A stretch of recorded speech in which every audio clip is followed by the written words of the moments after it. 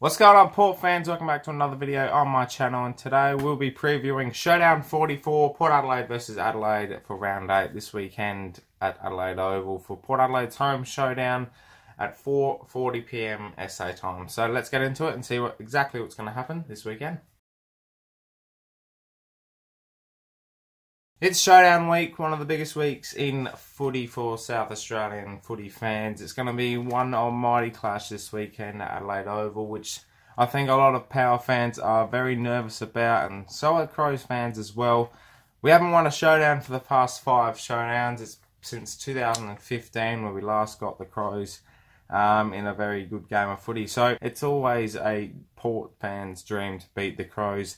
Every single time we play. It doesn't always happen, hasn't happened for the last 5 times. Besides that point, this week is a must win for our club in terms of the season, not only because we need to beat the Crows for a showdown victory, but to set us up really well going into the bye, because we cannot go 4-4 after all the recruiting and all of the strategic tinkers we've done with our game plan to make it a premiership winning game plan. And it's just not showing at the moment with the recruits and our form as a club and all the players. Injuries keep popping up. We just don't have the mentality to push and keep going. And after last week's dreadful performance against the West Coast Eagles, it's now time to stand up. And this week, what a perfect way to do it. In front of a packed house at Adelaide Oval, in front of 50,000 people, against your arch rivals. No better way to show that we are Port Adelaide. Because you've got to play Port Adelaide footy this week, and that's the number one thing I put in my list. Play Port Adelaide footy this week. Play at the contest, win the contest, win your own ball. Your hard ball gets. We were smashed last week, and every time we seem to play the Crows, that's where we get hurt, is in the contest. We've got to have our big name players at the contest every single time, with our outside runners producing some run as well. That's where we'll break the Crows, going from the contest, breaking away with speed and hitting our targets. Clean, efficient footy. That's the only way you can beat them, is beat them at their own game. And that's how you're going to do it at the contest. So the big question is, can we please win a showdown? Haven't won one for the last 5. The Ledger sits at 22-21 the Crows' way now after us leading it for so long. They've won the past 5. And it's just sucks. Especially after the last one we played, where we absolutely got our pants pulled down. We were flogged at the contest in dreary conditions. And this is the game that we need to stand up. The script is ready to be finished, basically. Tough week in the media. We've been drilled from pillar to post for our poor performance. Deserved, mind you. And now you come to the showdown where we haven't won the last 5. We've been smashed in 2 of those, and we've been our own enemy in those contests as well, because we haven't been up to standard with our skills, goal kicking at one stage and winning at the contest. Those are the 3 things we've got to do this week. Looking into the game a bit deeper, and as I keep saying, you've got to win the contest, and what I mean by that is in the midfield, at the stoppages, centre bounces, throw-ins, all of these contests that, are 50-50 at the ball. You got to win those 50-50s, get those hard ball gets. The midfield is crucial this week. Players like Ollie Wines, Robbie Gray, Pollock on the outside, Sam Powell-Pepper if he comes in, Rockcliffe if he comes in as well. Brad Evert's got to be crucial in there. Motlop with his pace if he goes into the middle. All these players got to stand up and really dig deep into the contest. Hard, body-on-body, one-on-one footy.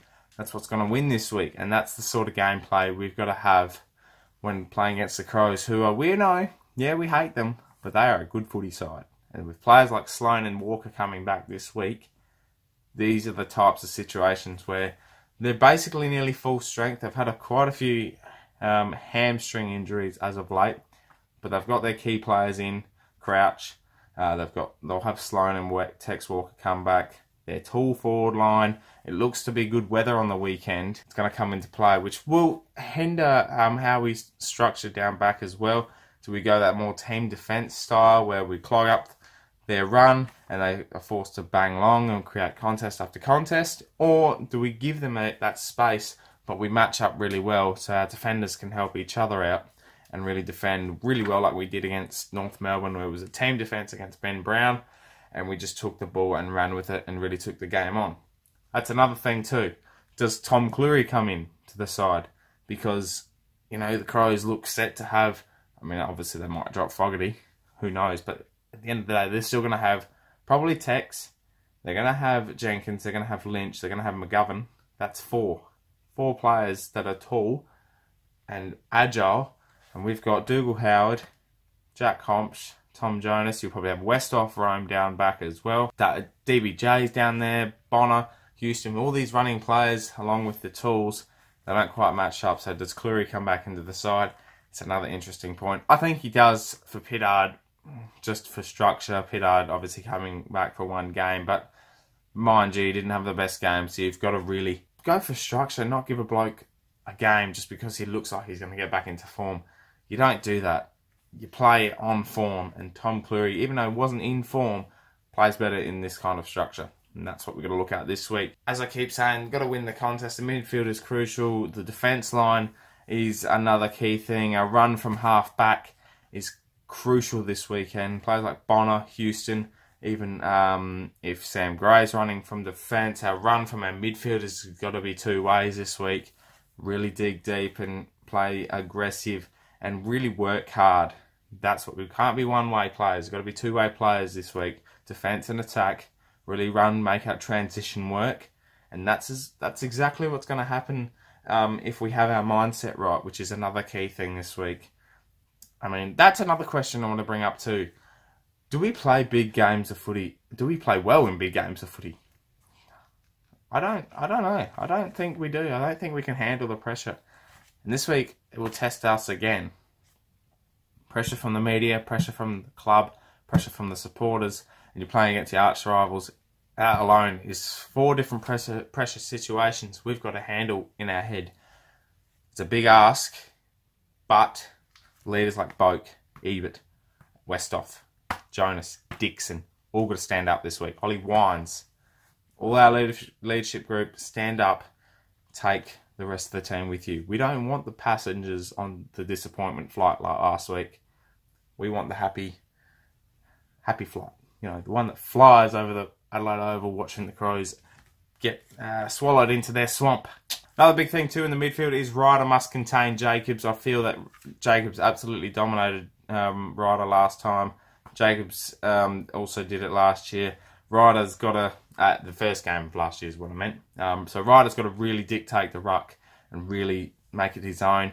Jacobs is a little bit older now. Ryder's still got the spring in his step after coming back last week. He's now fully prepared this week. No excuses. So Paddy Ryder's got to really give our midfield some the first access to the ball and really get that run going from the middle, and clearances are all important. And we seem to do well in clearances, so even if we're losing the tap, we seem to get it away with Ollie Wines being the number 1 clearance player for Port Adelaide. So that's a big pivotal moment as well. So moving on to changes for the week.